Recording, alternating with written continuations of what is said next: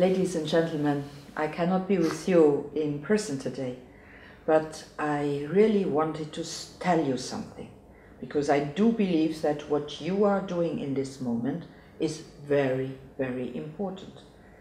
We all know technology is a boys' world, and girls have difficulties to get in.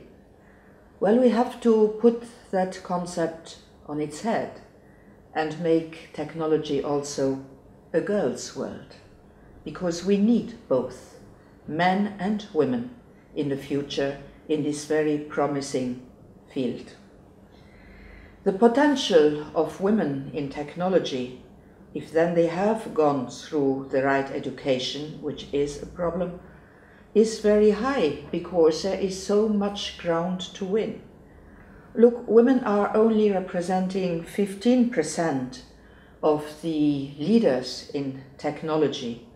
And when you go to the app creating, only 1 in 10 is a woman. So there is a long way to go.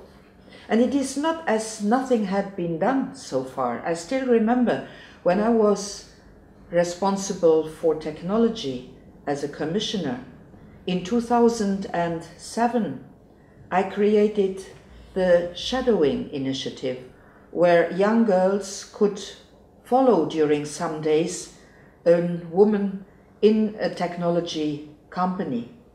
And I also created, and that was in 2009, the European Code of Best Practices for Women in ICT.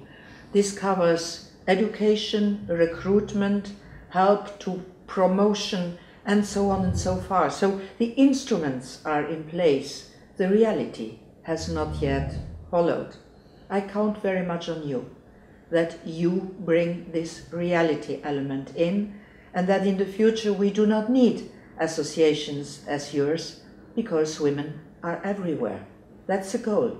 And if I can help you to reach that goal, I will be very happy to do so.